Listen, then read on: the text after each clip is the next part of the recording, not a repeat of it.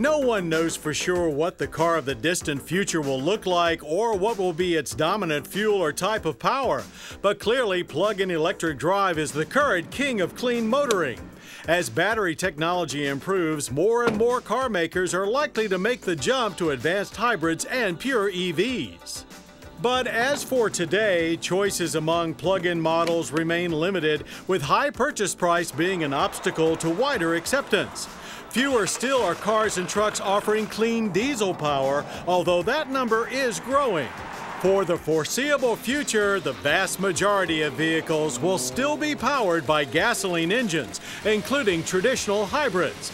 So the pressure to deliver more fuel efficiency without compromising performance or convenience has led car makers to develop some amazing gas engine-based technologies in recent years.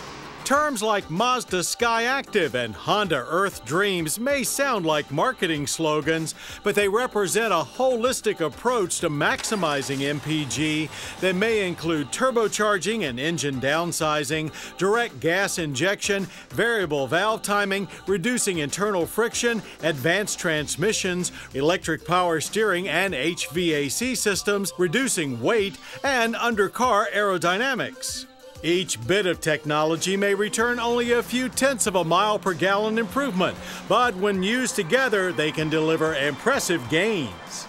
The 2010 Mazda 3 2.5, for instance, carried fuel economy estimates of 22 city, 29 highway. Not bad, but the 2014 Skyactiv version ups that to 28 and 38. While also packing 17 more horsepower and a 1 second quicker 0 to 60 time. Zoom, zoom indeed. Every engine has a sweet spot or an RPM range that allows it to operate at peak efficiency. That's where the transmission comes into play. Belt drive CVT or continuously variable transmissions match the exact gear ratio needed for any situation, delivering a super smooth, if somewhat unfamiliar driving experience with impressive fuel economy. To provide even more options, designers of traditional trannies are following the lead of truckers by growing gears from 4, 5, and 6 to an unprecedented 8, 9, and 10 forward ratios. Often with 2 overdrive ratios, the newest automatics allow an engine to cruise along with low effort, thus again boosting fuel economy. The new Jeep Cherokee, with its 9-speed automatic, rates 22 miles per gallon city and 31 on the highway, a nice jump over the 21-28 rating of the smaller Jeep Compass with its 6-speed. Aerodynamics have long played a role in vehicle efficiency, but while most attention in the past was on the body, more and more vehicles are now adding full underbody trays. That, plus even more when sculpting bodywork, and the latest trick, active front grille shutters that shut off excess drag-inducing airflow through the radiator at highway speeds, all are boosting fuel economy. And finally, it seems those golf carts had it right all along. Make note of the amount of time your car spends idling in a given day and how much fuel is wasted just sitting still.